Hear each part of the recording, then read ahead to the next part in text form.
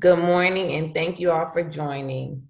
I want to take this moment to introduce you to Malcolm.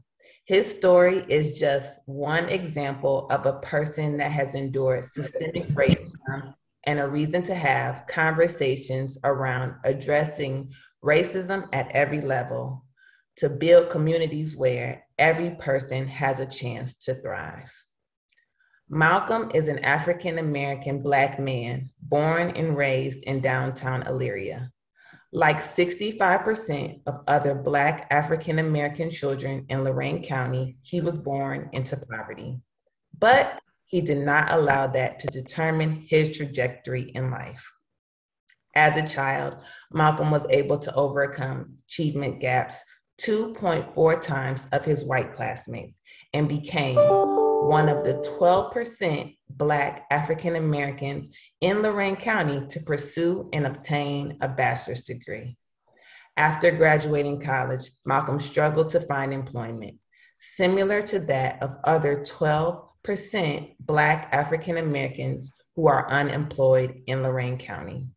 Eventually, Malcolm was able to find a job where he now felt comfortable supporting his pregnant wife and 2-year-old son on their household income of $32,000, lower than the Lorain County median income and 2 times lower than the median income of a white household. With a new job and a child on the way, Malcolm decided it would be a perfect time to enter into the 41% of Blacks that own homes compared to 59% of renters in Lorain County. Soon after closing on a new home, Malcolm unfortunately learned about infant mortality's effect on the Black community when his family's newborn infant became a part of the 13 deaths per 1,000 live Black births. I know I'm not doing justice to Malcolm's life, as he would be telling his own truth. But unfortunately, Malcolm could not be here with us today. Like that of many people of color that were disproportionately impacted by COVID-19, his life was cut short. I am Fallon Peterson, and I am the Health and Social Services Program Officer with the North Family Foundation. Thank you all for joining us for such an important conversation. With the support of the North Family Foundation, the Center for Community Solutions embarked on a project to create a comprehensive report detailing racial disparities in Lorain County as they currently exist. This report, created for Lorain County stakeholders, examines cross-sectional data related to income, employment, housing, poverty, education, and health. This is an opportunity to share the findings and discuss the implications. The report will be shared by the Center for Community Solutions, directly followed by open question and answer, and then community conversations through breakout groups. I am very pleased to welcome Emily Campbell for our event today. Emily serves as the Associate Director for the Center for Community Solutions and holds the Williams Family Fellow for Applied Research. We look forward to her sharing the racial disparities in Lorain County report and facilitating this conversation along with other Center for Community Solutions staff. I will now pass things over to Emily. Thank you, Fallon, and good afternoon, everyone who has joined us today. I was mentioning before, I'm so happy to see so many familiar names and a few familiar faces on the screen today. I know that some of you had the opportunity to see some of this information, gosh, was it just last week? When we shared it with a few community stakeholders and made a couple of tweaks based on some feedback that we received from that meeting, but we are so pleased to share it with all of you today. I posted in the chat a link to the full set of slides and the full report. Most of the content that you'll see today is taken directly from that report. So if you want to check it out later, take a look at it, dig through it, please feel welcome to do so. As you probably heard, this webinar is being recorded.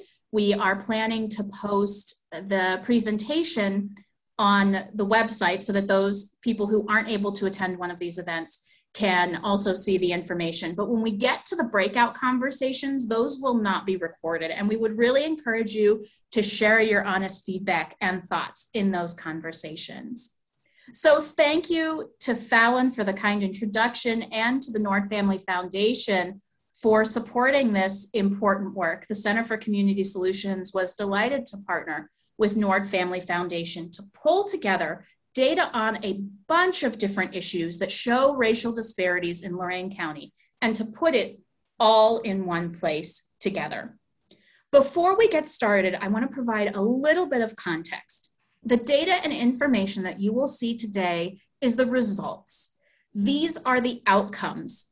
Although many of these issues are correlated, they go together, they tend to work together in people's lives, they don't really say anything about the causes of some of the racial disparities and the causes of some of the outcomes that we see. Another really important thing to note is that most of the data was collected in 2019. It's 2019 data pre-pandemic. So we know that a lot of things happened during 2020, both in terms of health, social, and economic conditions, of course, but then also in terms of racial equity and understanding about the importance of race and racism in our communities. So as I mentioned, most of the data comes from 2019, almost all of it.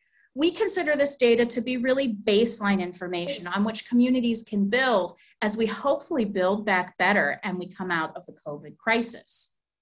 So in this report, we have collected data from lots of sources and lots of different places.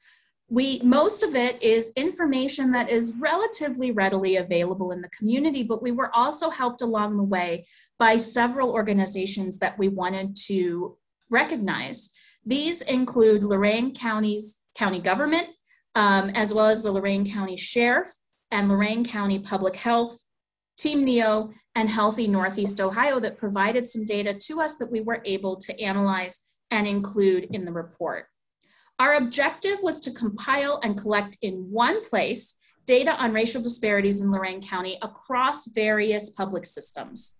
We sought data sources that were reliable, consistent, and updated, and relied on local, federal, and state sources. In doing some digging, the Center for Community Solutions team collaborated with the Nord Family Foundation team to identify indicators that would be of particular interest and try to find out where we could get that information. And we are so pleased to share some of those findings with you today. One additional note, we weren't able to find everything that we wanted to look at.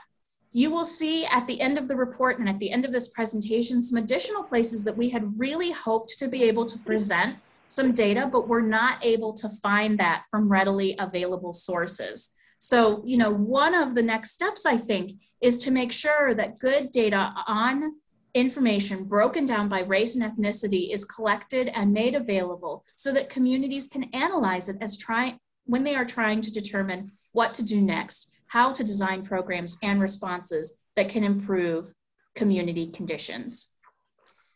The events of 2020 laid bare many issues, and we've seen how things disproportionately impact certain pockets of the population. As I mentioned, most of this data is pre-pandemic, and what we're seeing are indicators of disparities getting worse, unfortunately, not better. Everything that you'll see today is in the report on our website. So let's dive in.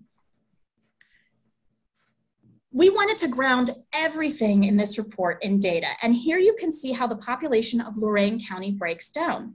Lorain County is a racially and ethnically diverse community, yet 85% of the people who live in Lorain County are white. We see this played out in communities across Ohio. On the other hand, Lorain County is home to the highest concentrations of Hispanic or Latino residents in the state. This demographic data comes from the US Census Bureau, which classifies things a certain way.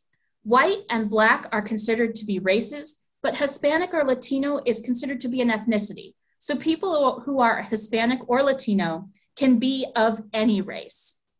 You'll notice that we tried to use the same colors consistently throughout the report.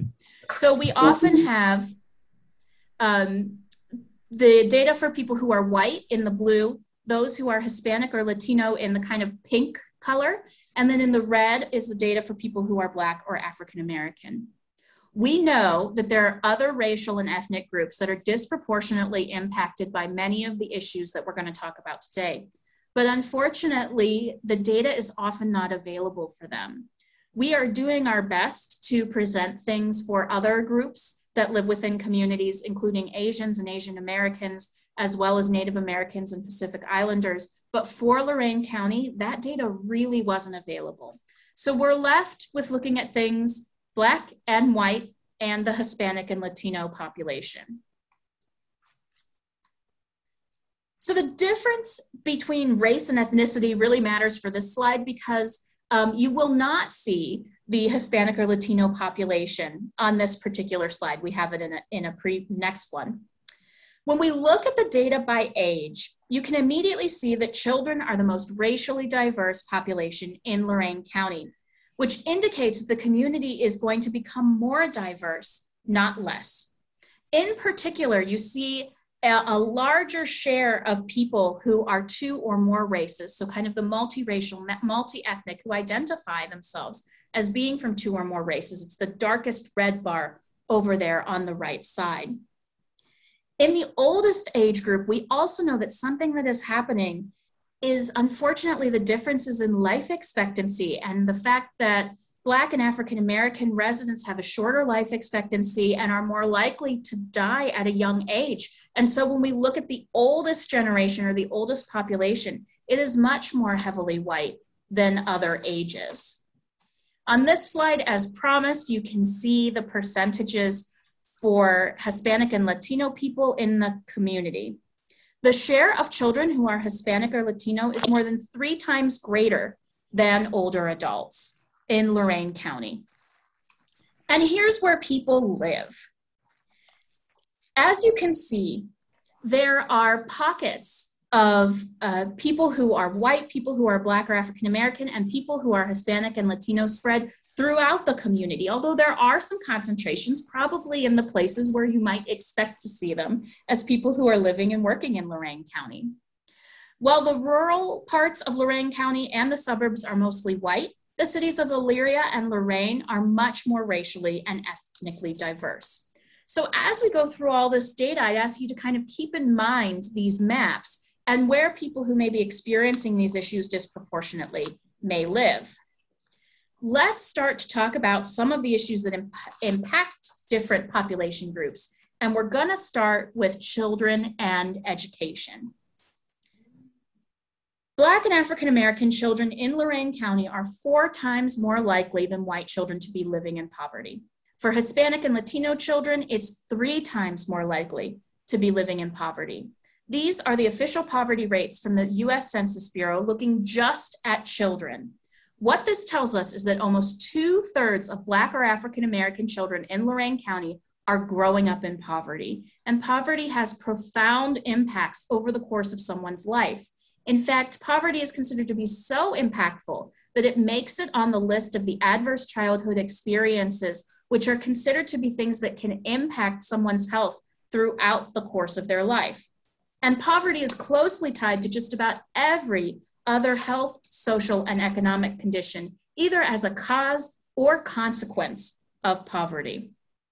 When we turn to look at educational outcomes, we know that the education system is often a place where children can overcome their disadvantages. The education system, considered very broadly, is a way that we think about preventing poverty in the future generation.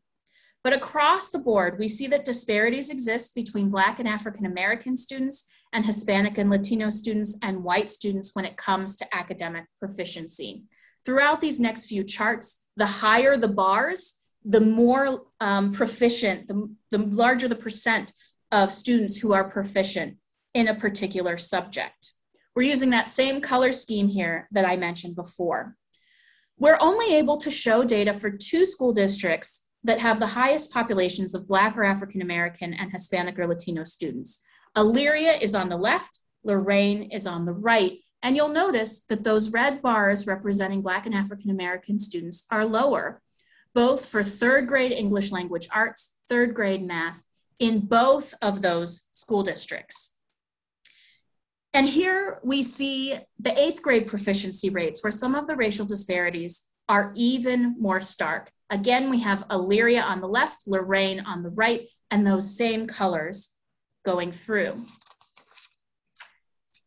And these disparities in educational achievement play out so that white students are more likely than Black and African American students to be enrolled in educational opportunities like gifted and talented programs and AP classes.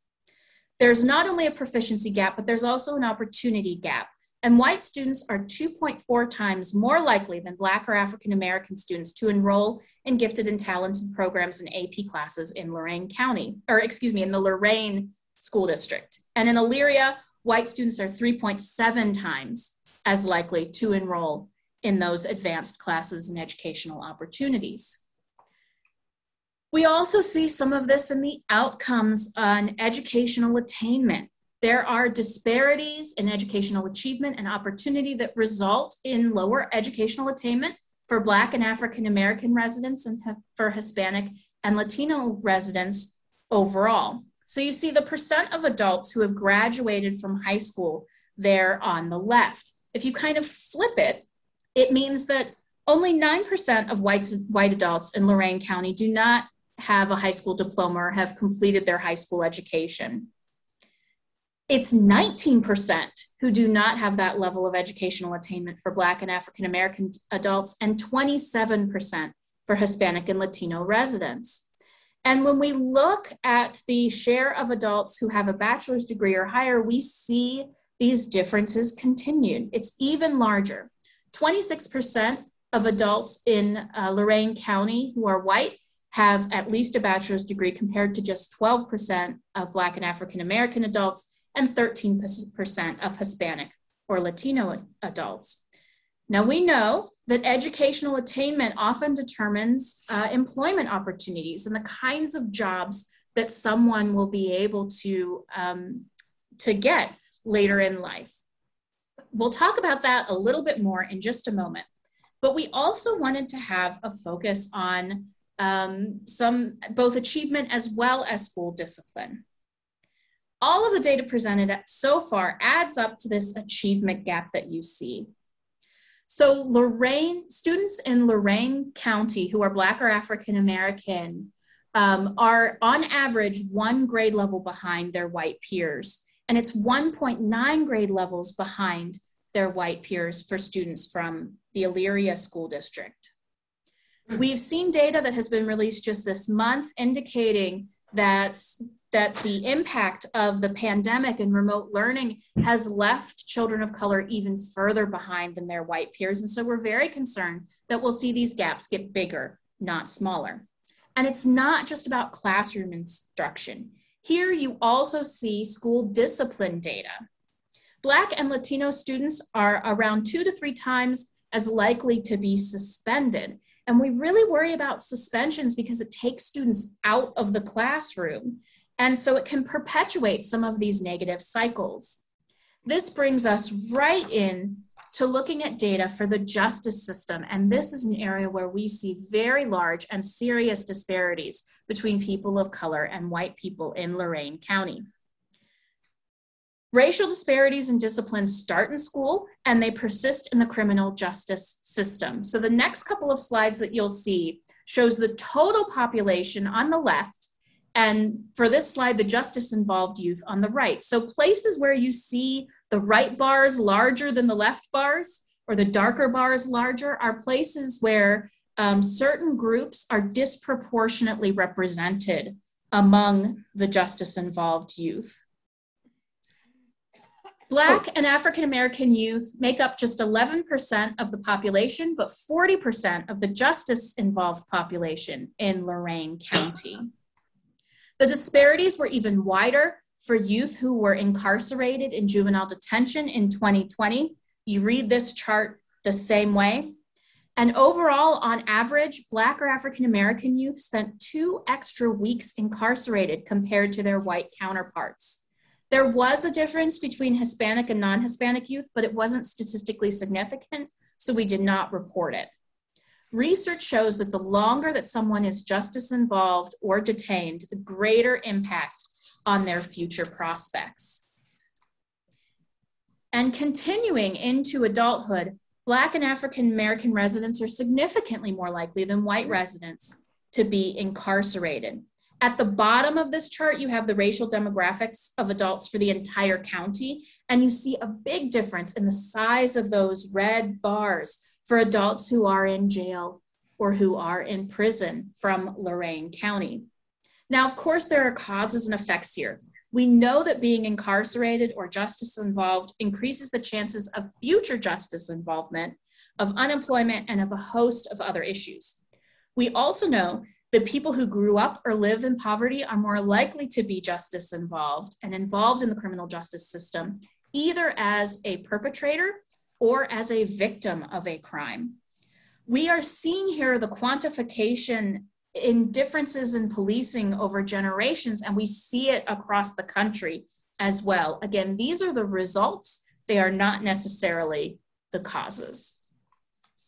If you would like to talk more about the justice system, I would encourage you to join that breakout session when we get to that point in the event today.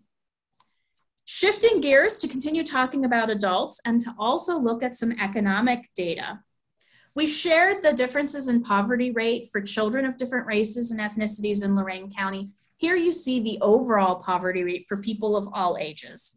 In Lorain County, Hispanic and Latino people are more than 3 times as likely to be living in poverty than white people, while the poverty rate for Black and African American people is 4 times higher. In Lorain County, median household income for white households is 1.7 times that of Hispanic and Latino households and twice as high as that of Black or African American households. Now, median household income is the point where half of households earn less and half of households earn more. So half of the households in Lorain County are even below these numbers. Of course, household income is directly tied to poverty and very tied to employment. And this is another area where we see racial disparities. So if you look at the people graphics here on the top of this slide, you'll see that this is actually one of the smaller disparities that we've noticed between the data for different races and ethnicities. Black and African Americans have the lowest labor force participation at 52%, but it isn't that different from the white labor force participation rate of 61%. Labor force participation is the share of adults who are either employed, they have a job, or they are actively looking for work. But we see a much larger disparity when we look at the data presented at the bottom for unemployment. So while the labor force participation rates are not as stark as some of the other data that we're looking at, we still see very large differences in unemployment rate between white residents, Hispanic or Latino residents, and Black residents. And in fact, Hispanic and Latino workers are 2.6 times more likely than their white counterparts to be unemployed. And for Black and African American workers in Lorain County, it was 3.3 times more likely. Again, this is pre-pandemic data from 2019, from a period when we had almost record employment. And so this data has become even more stark and even larger disparities over the course of the pandemic. And it's one of the things that Community Solutions continues to track, is how people are being helped or are being left behind in the economic recovery now that the COVID crisis is receding. Another key factor in household income is a person's occupation. You know, often the occupation that you're working in kind of determines how much you can expect to earn. In general, white workers in Lorain County are disproportionately represented in higher wage occupations. Now, your occupation is influenced by a variety of factors. One obvious one is educational attainment. And so many of the jobs that pay higher wages are ones that require advanced degrees or additional credentials. And we already saw that fewer people within Lorain County who are Black or African American or Hispanic or Latino are reaching that level of educational attainment. That means that they'll be shut out of some of these higher wage occupations that require higher education. or credentials. The amount of money you earn determines whether or not your entire family is living in poverty. And it's also important for how many resources are available to families and households. Again, we're looking here at pre-pandemic data on internet access. And we found that white households are 2.7 times more likely than Black and African American households, and 1.6 times more likely than Hispanic and Latino households to have internet access. We saw during the pandemic how important internet access was to be able to connect with the outside world, for many people to continue if they were able to work remotely or to participate in virtual schooling. Close to 1/3 of Black or African American residents in Lorain County, the households did not have internet access pre-pandemic, compared to 1 in 5 Hispanic and Latino households and just 12% of white households. Now, we know that there has been a lot of efforts, especially by school districts and by community organizations, to get people connected to high-speed internet. And so we're waiting to see when new data comes out what this may look for our communities, and whether these disparities have grown, or we're hoping this is a place where we may see disparities shrinking. When we think about resources, one key thing is the ability to afford your housing. And Black and African American households are 2.5 times more likely to rent their home than white houses. So when we think about housing tenure, whether you rent or own, it's about resources, but it's also about building wealth. Home ownership has traditionally been sort of the American way for moderate income families to build wealth and to pass that wealth down through generations. So families who historically rent have not been able to build that wealth. Looking at the 2 bars in the lower right, renters in Lorain County are more likely than owners to be living in unaffordable housing situations where they're paying 30% of their household income or more in housing expenses. I know they're going to do a breakout. What that means is that those families do not have a lot of extra resources to use for other things and can often be stretched. Again, when we look at that tenure data by race, it's immediately clear that fewer Black households rent, or more Black households rent, excuse me. These charts you read a little bit differently than the previous ones that we looked at. The totals add up to 100%. So 41% of Black households in Lorain County are homeowners and 59% rent. One interesting thing to note is that we see that in Latino households, that home ownership bar is much larger. 80% of Latino households own their homes. So this may be a real opportunity for community building, because we know that homeowners are less likely to move over a certain period of time than people who are renting. Looking at homeless data, here's another one where you see the racial demographics of adults in Lorain County versus the share of adults who are homeless. And Black and African American adults are significantly more likely than white adults to be homeless in Lorain County. So, you know, of course, homelessness is sort of the end of the spectrum of housing stability, and a real concern not only for adults, but also for children within the community. Now we want to look at data on health. And emerging research over the last couple of years has shown the connections between some of these economic factors and health, and between racism and health, and the outcomes for different people. What we found is that racial disparities in Lorain County begin at birth and compound over the course of the lives of residents. And there are wide disparities between Black and African American infants and white infants when it comes to birth outcomes. For those of you who participated in our last meeting, this data is a little bit different. We were able to obtain some good updated data for Lorain County from Lorain County Public Health. And so this does reflect Lorain County statistics. There were many more infant deaths proportionately among Black and African American babies than among their white counterparts. And Black babies were more likely to be born at low birth weight or to be born prematurely, which directly impacts infant mortality. It's my understanding that there may be some additional resources coming to the Lorain County community to really combat some of these issues. And there are some roadmaps from communities across the state that have made great strides in reducing infant mortality, especially for Black infants, that have brought their whole rate for their entire community down. And I know that there has been significant progress in Lorain County over the last couple of years. This data, we had to combine several different years, so looks at the years from 2015 to 2019 combined. We also see that Black and African American and Hispanic and Latino residents face poorer health outcomes on many indicators than their white counterparts. Here you see data for health insurance. We know that people with health insurance are more likely to seek care, to get care, to have health issues taken care of, to catch chronic diseases earlier and have their chronic diseases better managed. Black and African American children are 2.4 times more likely than white children to be uninsured in Lorain County.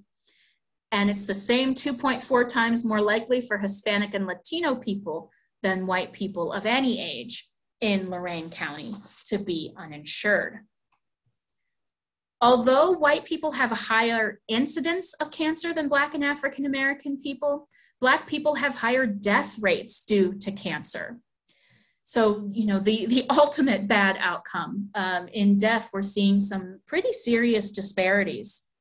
And Black and African American people face higher death rates than white people for most chronic diseases. Here you can see the death rate due to diabetes, broken down by race and ethnicity, due to stroke, the death rate due to coronary heart disease, to Alzheimer's, and chronic lower respiratory disease. So really, just about any health condition we look at, we see worse outcomes for African American and Black residents than we do for white residents.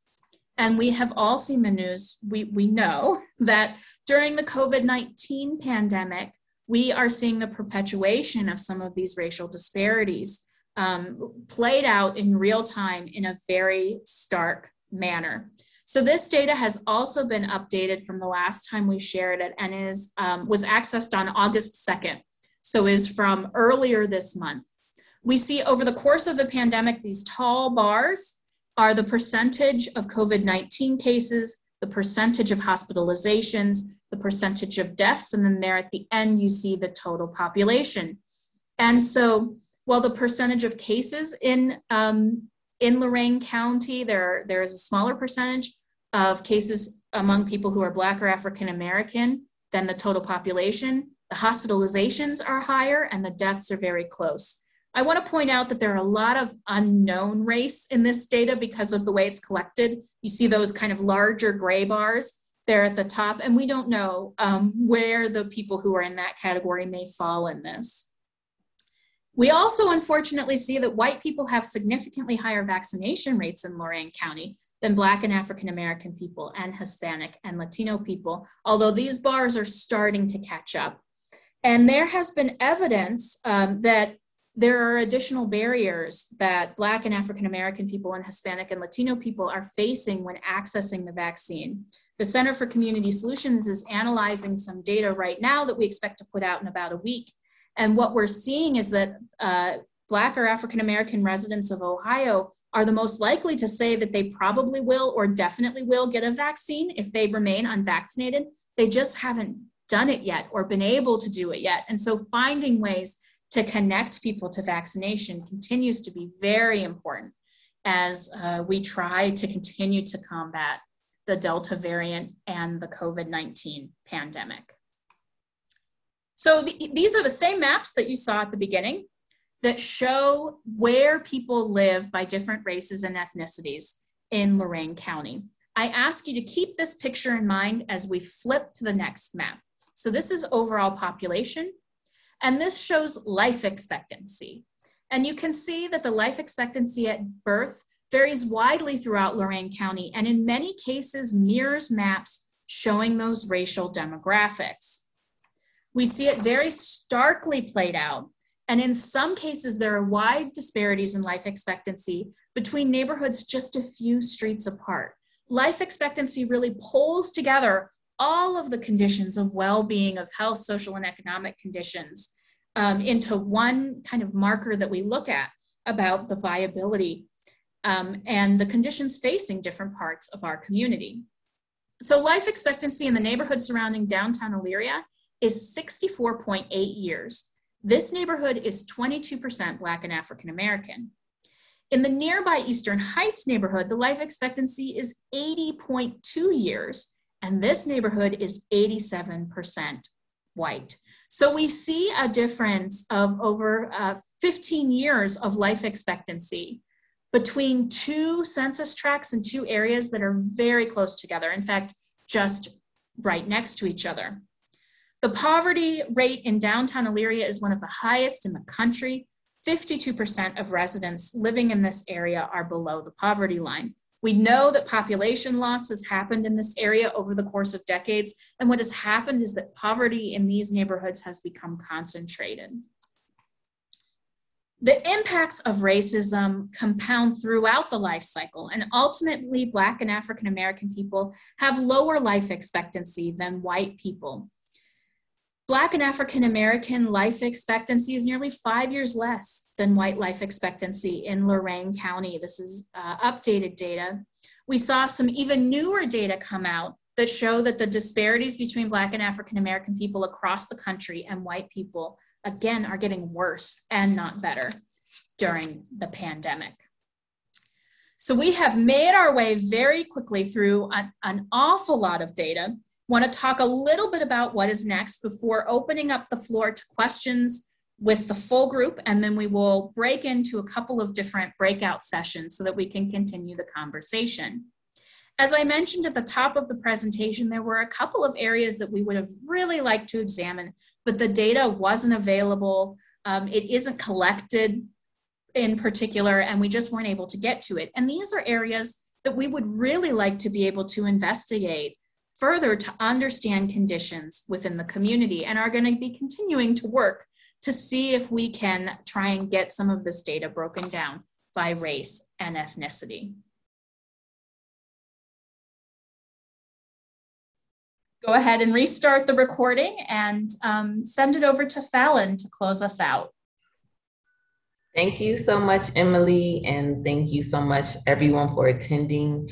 We deeply appreciate the time you all took to join us for this conversation about the Lorain County racial audit. Like Emily said, definitely make sure we continue this conversation and not leave it here. Utilize Padlet, reach out to the staff at the North Family Foundation or the Center for Community Solutions. If you have anything that you think of after this Zoom meeting today, and we want to make sure that we continue to share out other convenings around racial equity, training events, and discussions so we all can continue to work toward an equitable community. Thank you, and have a great rest of your day.